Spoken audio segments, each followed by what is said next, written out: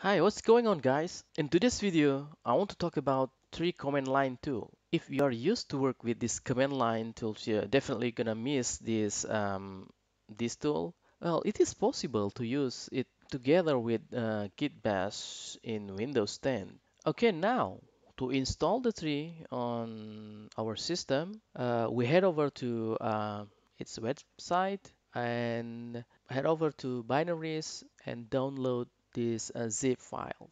Okay, now after unzip the file, I I already did it, and go ahead to bin folder and copy this tree and put it inside the the Git folder on your system.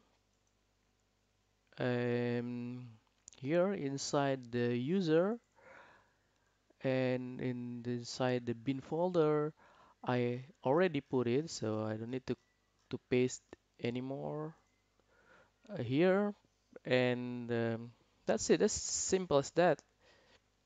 Okay, now we want to see if the tree tools is working. Okay, now let's try to use this tool. Go to folder, any folder we want to display the folder structure. In my case, I want to display my working folder, for example, this one, and just type 3. That's it. It's very simple, right? Okay, guys, thank you for watching my video. If you find it useful, please like and subscribe to support my channel.